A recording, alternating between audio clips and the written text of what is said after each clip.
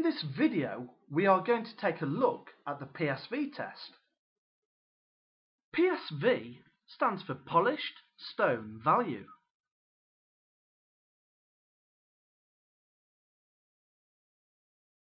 The PSV test is a measure of an aggregate's resistance to polishing and is performed on particles that pass a 10mm sieve and are retained on a 7.2mm grid sieve. Stage 1 of the test is specimen preparation. In order to carry out the test, 4 curved specimens have to be made for each aggregate type that requires testing. This consists of embedding aggregate particles in a resin. Firstly, between 36 and 46 particles are placed in the metal mould, but only particles with flat surfaces can be used.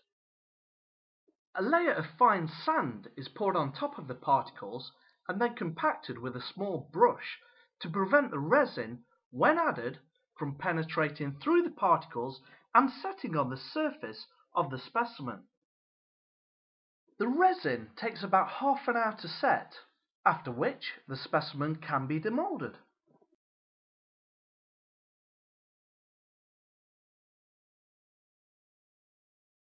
After all the specimens are made, they have to be subjected to a standardized polishing procedure.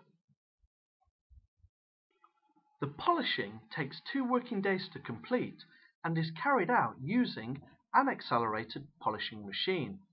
As already mentioned, for each aggregate type that is tested, 4 specimens are made, 2 of which are polished on day 1 of the test and the other 2 are polished on day 2. Firstly, the specimens have to be loaded and secured onto the periphery of the road wheel. The road wheel is then inserted into the machine along with a solid rubber-tired wheel, which travels on top of the specimens during polishing. It bears down with a force of approximately 725 newtons. All specimens are polished for a total of 6 hours using 2 types of abrasive materials. Firstly, they are polished for 3 hours using a coarse emery grit, after which the machine is fully cleaned down before the polishing can continue for a further 3 hours, this time using emery flour along with a different rubber tire.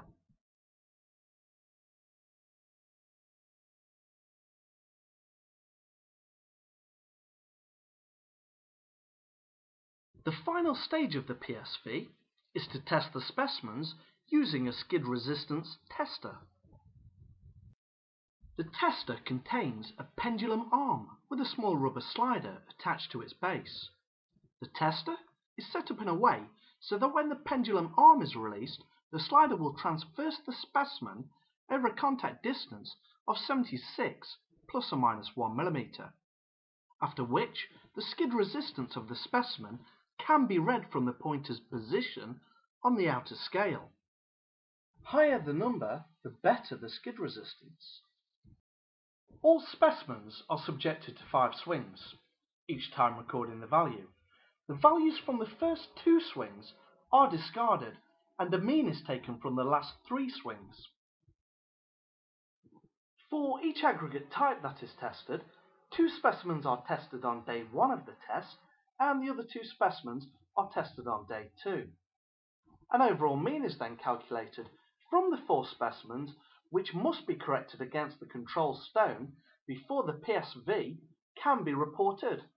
I hope that this video provided you with an insight into the PSV test, but for more details please refer to the standard BSEN 1097 Part 8.